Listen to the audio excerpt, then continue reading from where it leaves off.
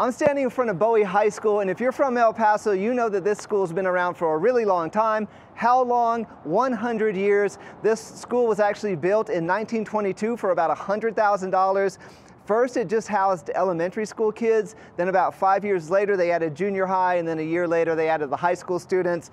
Big addition was done in 1940.